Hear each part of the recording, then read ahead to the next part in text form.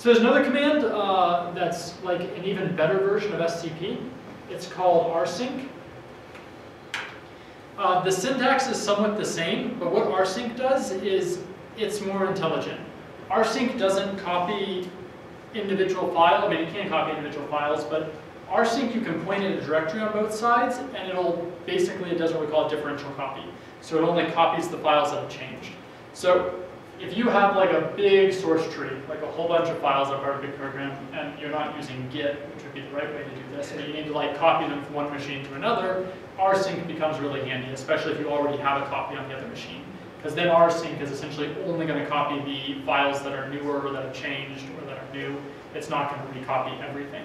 So if I like had my music collection on 2 different machines, and it's like hundreds of gigabytes, I wouldn't, and I wanted to, I like added a new file over here, but I wanted to sync them, I mean, I could either go and find the exact file I added and copy it manually, but that's a pain in the ass, or I could recopy everything, but that's going to take forever, or I can use rsync, which is the best of both worlds. It's going to look at both tabs, it's going to say, I only need to copy the things that are different, and it's going to copy those.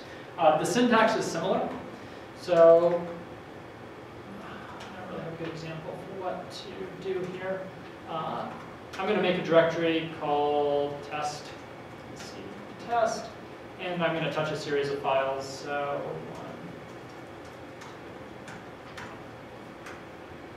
1, 6. Okay, so I have a folder that has basically these 4 empty files on it.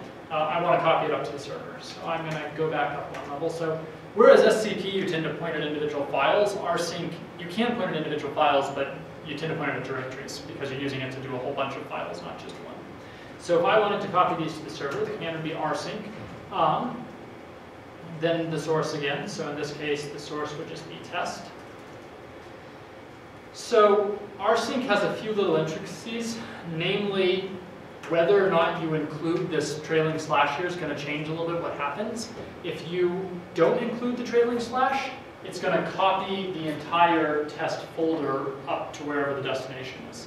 If I do include the trailing slash, it's going to copy basically everything inside the test folder, is how it normally does that. So this is going to dictate whether or not I get another copy of the test folder, or whether or not I just get the files inside of it. The problem is if you do it one way one time and another way the other time, you tend to get, you do something silly like you copy a copy of the folder into a copy of the folder, and it doesn't sync properly, and so on and so forth. So just be consistent. In this case, we'll go ahead and leave it off because we just want to copy the entire folder. Then, same thing as normal, so I would do my username,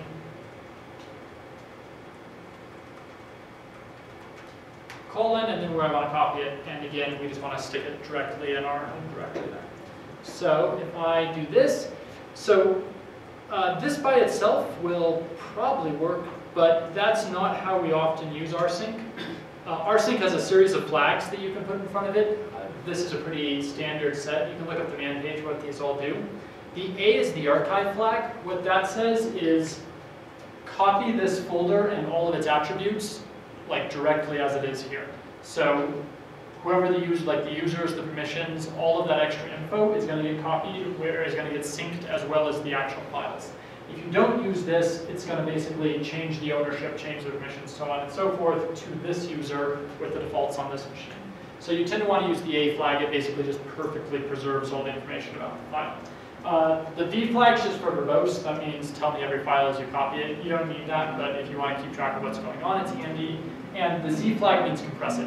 In addition to being differential, rsync can basically compress on both sides, which can save you quite a bit of time depending on what you're doing.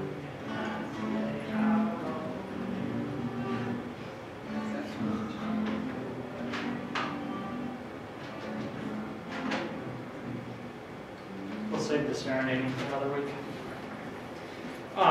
So the Z flag just compresses it. In this case, I mean, it's 4 empty files, so it's going to go really fast. But if these were like big files that compress well, so that tends to be things like big data sets and stuff like that will often compress well, then the Z flag can speed it up considerably, because not only am I only copying exactly what I need, but I can compress it from one side and decompress on the other.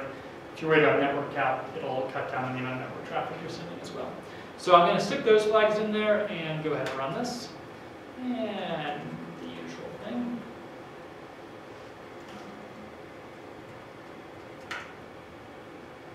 Cool.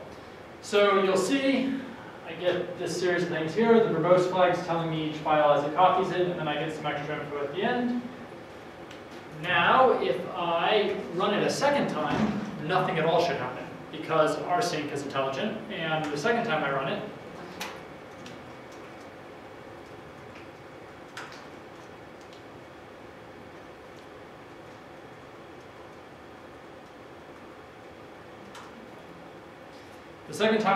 it sends nothing at all, so on and so forth. This is what we'd expect. All of the files were up there from the first time. I hadn't changed anything. There was nothing that needed to sync.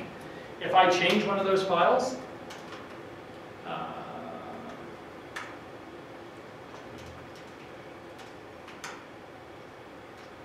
and then if I run rsync again,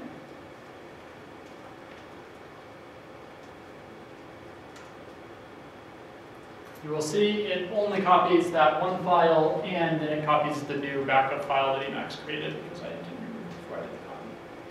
So make sense? So it works the same way again. I can switch it in other directions.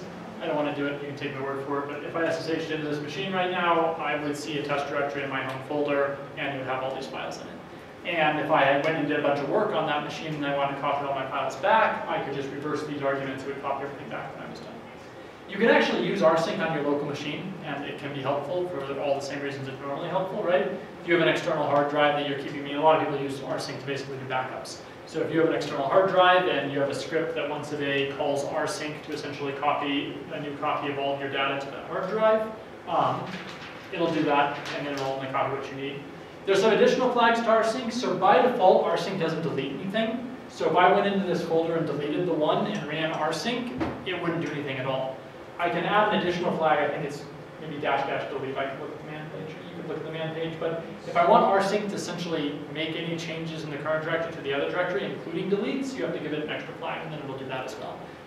That's just for safety, right? You don't want deleting things unless you really know what you're doing, because if you type this in wrong with the delete flag, then it's going to delete everything on the remote server, because it's going to point at an empty file or something. So, but if you do want to perfectly keep two folders in sync, including deletes, there's just an extra flag you have to have. So how to copy a single or a set of files to multiple systems? I don't know if it can. So is it like you need to write a script and run it, or? Yeah, so you would write a script that basically changed. You would use a variable for that second part, and you would change it. You have a loop in the script. You would change it each time.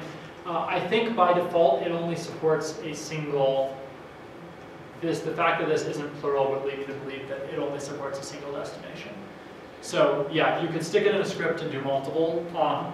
If you stick it in a script, you're going to want to make sure you do what we're about to do now, which is, if it's in a script, you don't want it asking your password every time. So you need to set up what's called SSH keys, which is what we'll do now, that basically gives your computer, you've done this before, but it gives your computer an automated way to connect to securely connect without you having to type in your password. But yeah, if you wanted to basically take one set of files and spread them over a whole bunch of systems, a little bash script would be the best way to do that. You just list all the systems at the top of the bash script, have a for loop that iterates through them one at a time, and just repeatedly calls this, but changes the second half each time. So how to skip the password? How do you what? How to skip the password? We'll get to that. We'll do it now.